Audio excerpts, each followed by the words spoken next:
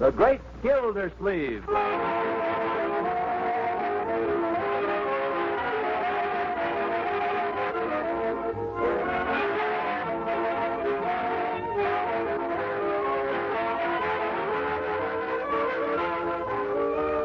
A special rebroadcast for all you soldiers, sailors, and Marines of the United Nations. Listen to another amazing episode in the life of the Great Gildersleeve.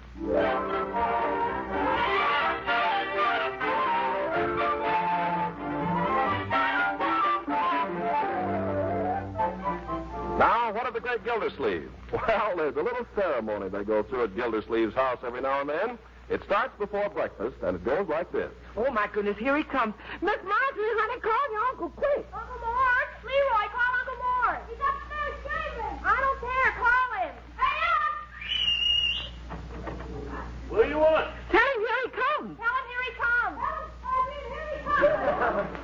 Here, who comes? Don't stand down there and shout at me. Who's coming? Who's coming? Who's coming? The garbage man. The garbage man! Garbage man! The garbage. Oh, my goodness. I clean forgot. We missed him last time. If we miss him again, we'll have to move. Run out and stop him, Bertie. Tell him to wait. I'll be right down. He'll be right down! He'll be right down!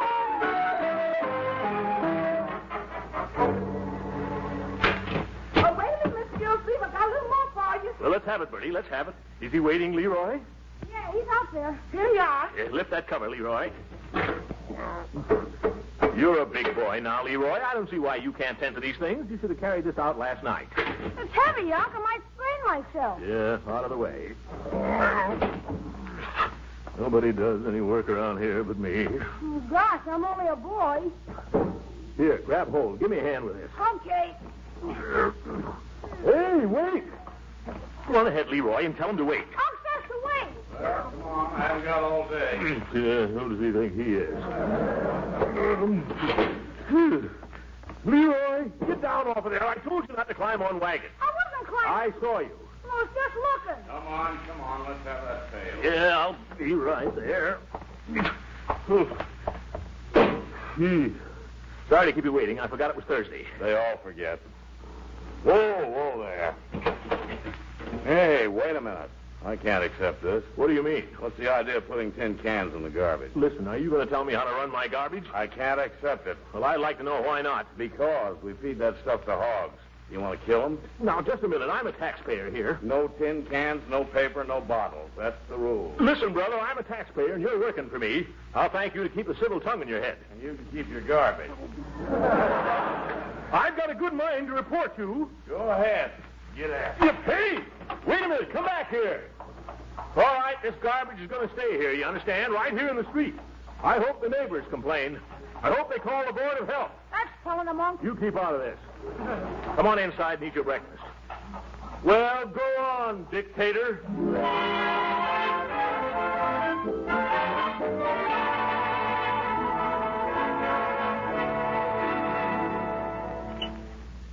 It's an outrage, that's what it is. Darned outrage. Pass the sugar. Leroy, the sugar. It's right in front of him. If I ran the water department the way they run the Department of Sanitation, where do they get off to sell our garbage anyway? But, Uncle, it's no good to us as long as they get rid of it. Well, I don't know. I don't understand it, but it's probably a swindle of some kind. All kinds of rackets these days. For all I know, there's a black market in garbage. Leroy, I asked you for the sugar. How many times do I have It's to... right under your nose. Oh, geez. All I do is pay the bills around here. Ready for your eggs, Miss Gildersleeve? I just started on my cereal, Bertie. It's taken me so long to get the sugar. Well, I'll take them out and keep them warm then. No, just put them down. I don't want to be a bother to anybody. I'll eat them cold. Yes. Wait a minute. No bacon, Bertie? No, sir, I'm Well, sorry. you can't eat eggs without bacon. Ye gods, what's bacon and eggs without bacon? I'm sorry, Mr. Gildersleeve, but I ain't been able to buy any bacon in the store for pretty near a week now. What? That's a fact. The man said he might be able to let me have a few slices tomorrow. Oh, he did. Well, that's very sweet of him. How would he like it if we took our trade somewhere else? Just ask him that, Bertie.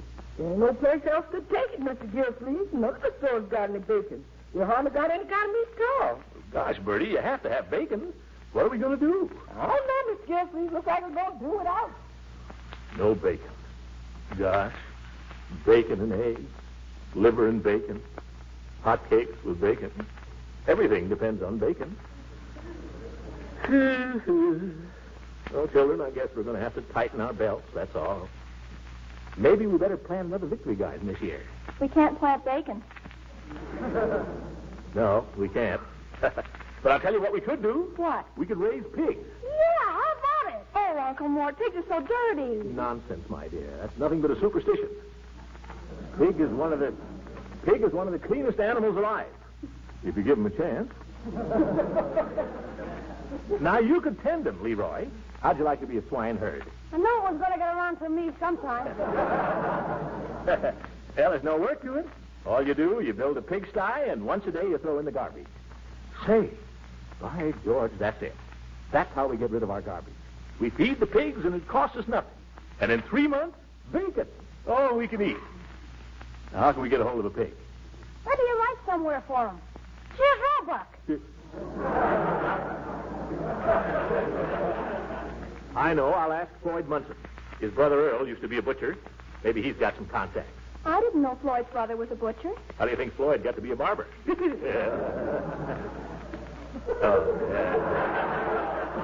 Hey, yes, sir. If you'll excuse me, I think I'll just stop in and see Floyd on the way downtown. Mr. Gildersleeve, ain't you going to have your second cup of coffee? Not this morning, Bertie. I'm in a bit of a hurry. Got to see a man about a pig.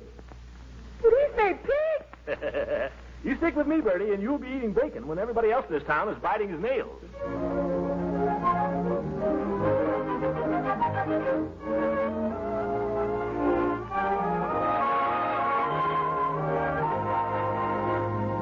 Yes, sure, Commissioner. You know me. I'm glad to do you a favor anytime. Only thing is, my brother Earl's in the service now. Yeah, I know, Floyd. So I've been kind of out of touch with meat lately. However, there's a fellow's got the meat department over at... I don't think you understand, Floyd. What I want is a live pig. Oh, live, you say? Well, now, there, my cousin might be able to help you out. The one that used to run the livery stable. He's got a little place just outside of town. Remember He's the one we borrowed the sleigh from? That's him. Got a little place there, 4 or 5 acres, cows and chickens and so on. Nothing much, but it's a living, you know what I mean. I'm sure he'd be glad to loan you the use of a pig. I don't want to borrow a pig, Floyd. I want to buy one. Oh, I thought maybe you was going to play a joke on somebody. You know, grease them maybe and turn them loose in the meeting. Nothing like that. Well, if I ain't being too inquisitive, Commissioner. It's in the nature of an investment, Floyd. An investment for the future. Oh, hogs going up? How should I know? Well, you get around the city hall there. I thought you might have heard something. This has nothing to do with that. I'm buying this pig for my own personal use, Floyd. In due course, I hope to eat him. Well, now you're talking. Why don't you go out and see my cousin there? He might be able to put you next to a good pig if he ain't got one himself. I tell you what. Tell you what I'll do. You drop by for me around closing time, and I'll go out there with you. Good idea. I'll do it. Thanks, Floyd. Thanks very much. Glad to do you the favor, Commissioner. Glad to do you the favor. Just remember, it was me that did it for you, that's all.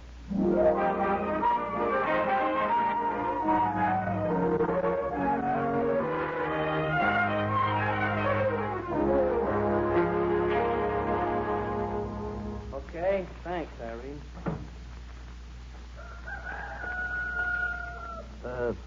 What's the dope, Floyd? Cousin ain't home. Talked to his wife. Says there ain't but one left out of the litter. They sold the rest. Says we can go around back and look at it, though. It's for sale. Well, let's go. This way. You know, maybe I ought to have 2 pigs, Floyd. What do you think? 2 would breed faster. Maybe you could pick up another someplace. Yeah, I could always advertise. Yeah. Well, this looks like the sty. Where's the pig? You know, somewhere's around, if my nose don't deceive me. Maybe under the shelter there. Oh, brother, you're right. Look there, Floyd, back in the corner. Why, it's as big as a house. Oh, no.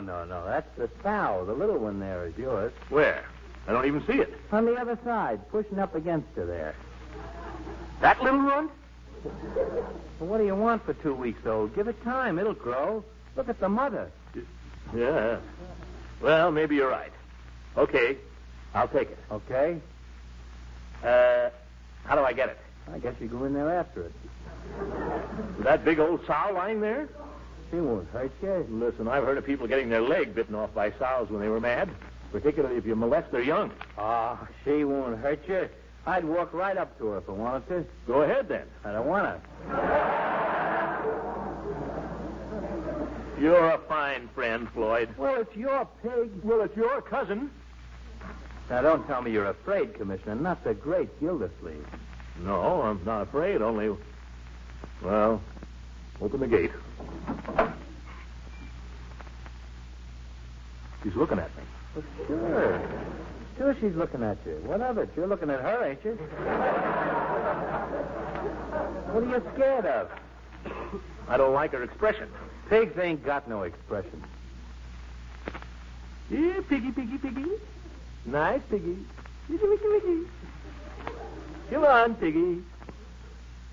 Doesn't want to come. Why don't you just make a quick grab? Oh, no, that's no way. Yeah, piggy. Oink, oink, oink. You never fool them that way. Sneak up on them. Well, you say so. Wait a minute. Floyd. Yeah? That big one. How do we know she's a sow? How do we know she's not a boar? You got my cousin's word for it.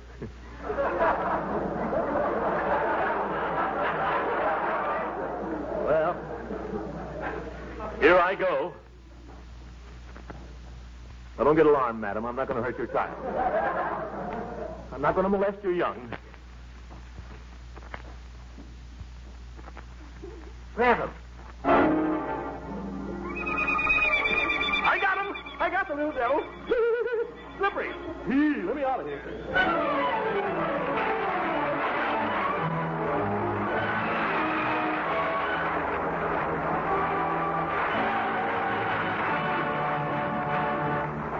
The great Gildersleeve will be with us again in just a few seconds.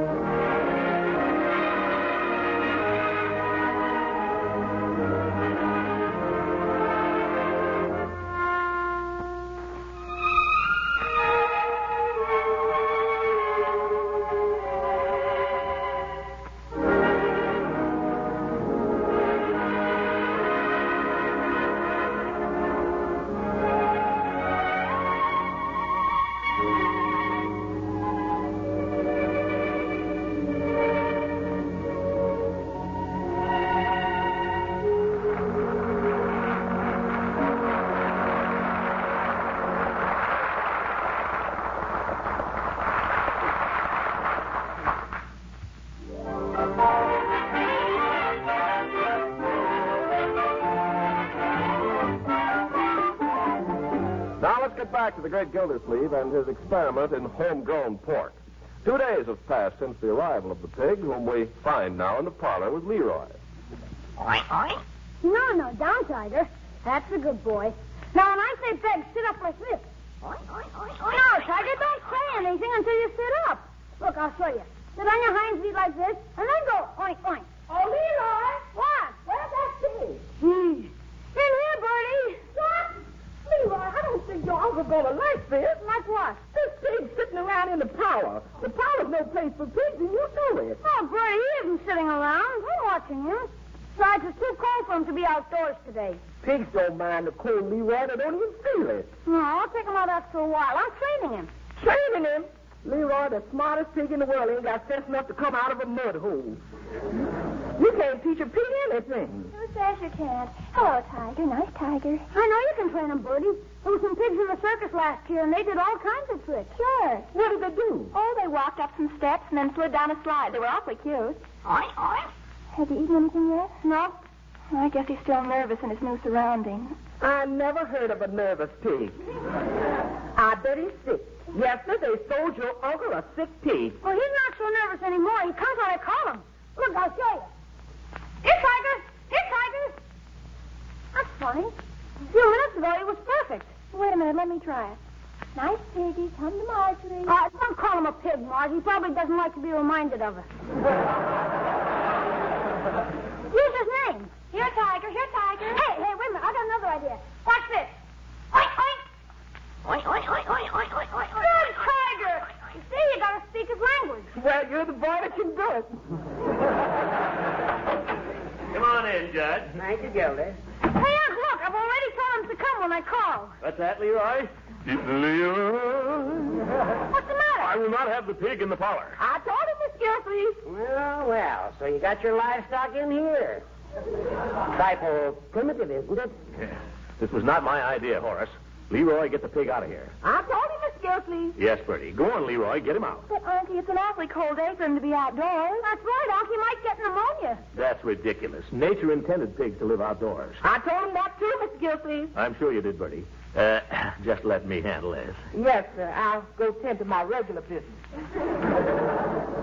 Now, Leroy, take the pig out and put him in the backyard.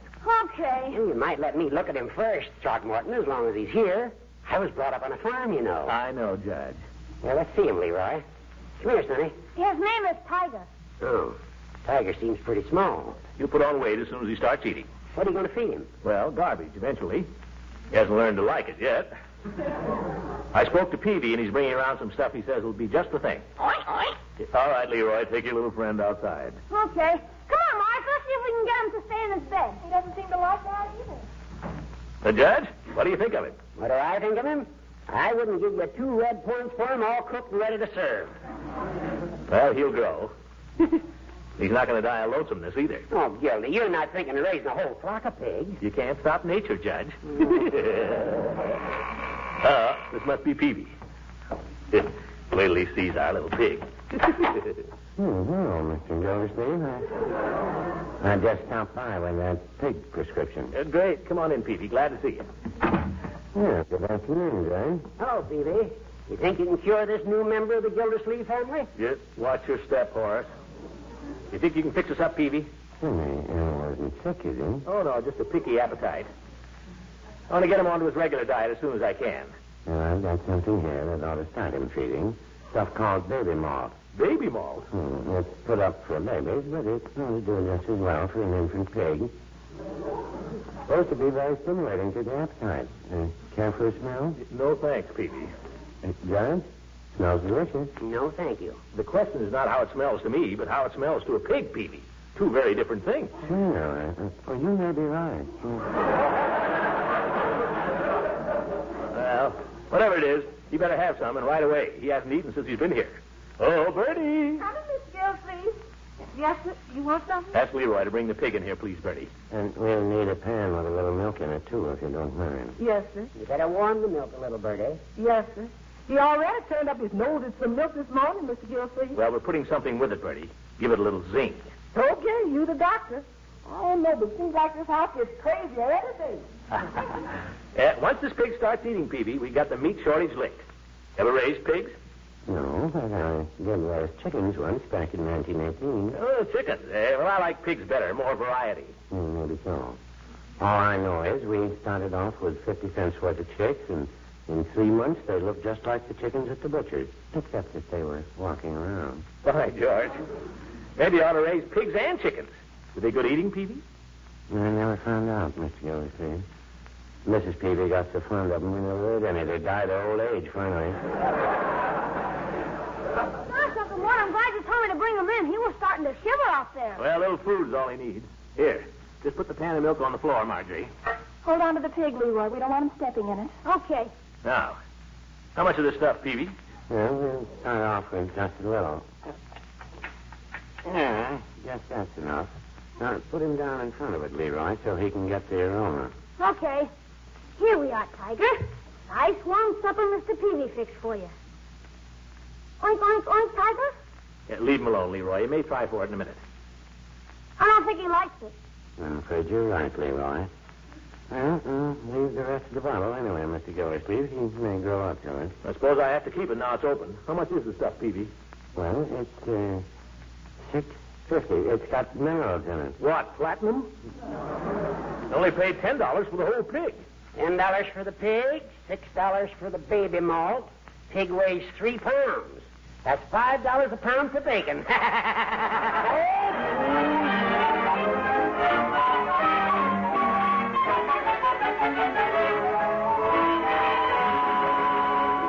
Leroy, time for you to go to bed. I don't feel like going to bed, Unc. I'm worried about Tiger. Well, don't worry about him. He'll start eating tomorrow. I think maybe he's sick, Unky. He's shivering again. How would it be if Tiger slept with me, Unc? Then he'd be nice and warm. No, Leroy. Oh, gee, why not? You wouldn't sleep a wink, and neither would the pig. Yes, he would. What makes you think so? He slept with me last night. Leroy.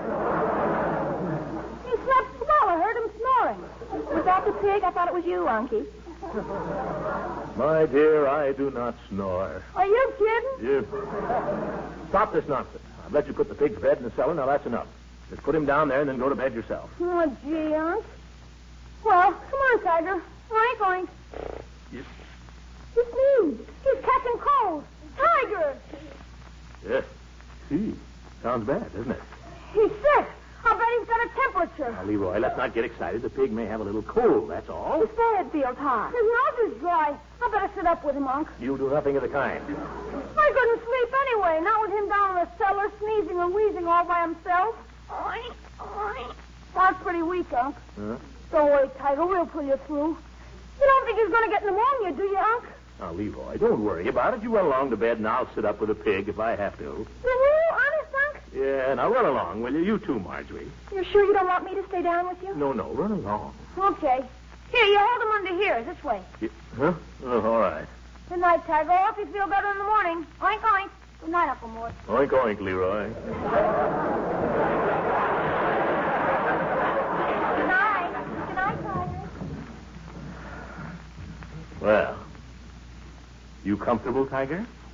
Let's see. This little part is pork chop. This little part is ham. This little part along here is bacon. Man, oh, man.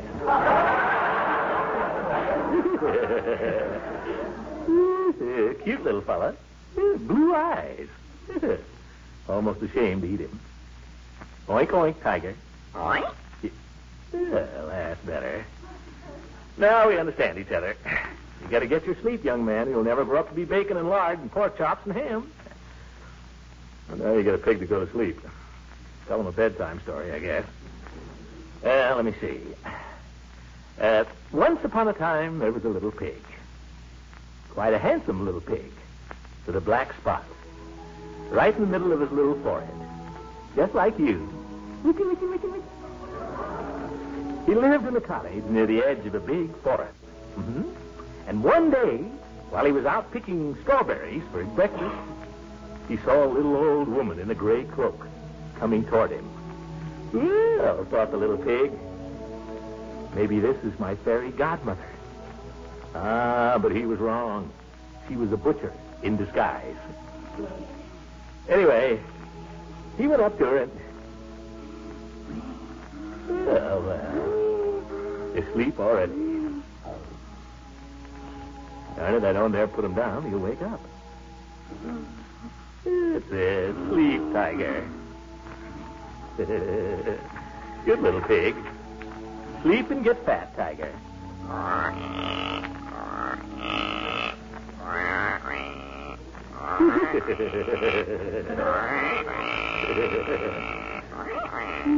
Hey,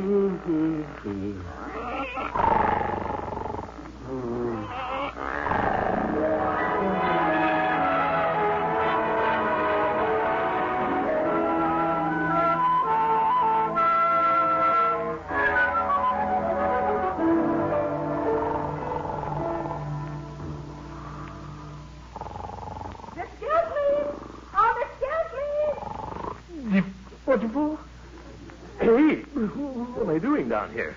Lights on in broad daylight. Smell bacon. Uh-oh, where's the pig? Mr. Gildersleeve! I'm in here, Bertie. In here? Mr. Gildersleeve, you've been down here all night? I guess so. I thought I smelled bacon. You didn't cook the pig, did you? No, sir. That was the bacon you brought home yesterday. Oh, that's right. Well, where's the pig? He's running around the kitchen just as frisky as a jaybird. You mean he's all right? He sure is. I got him eating at last. I found the only thing that he likes. Hooray! What's he eating, Bertie? The bacon. Bacon!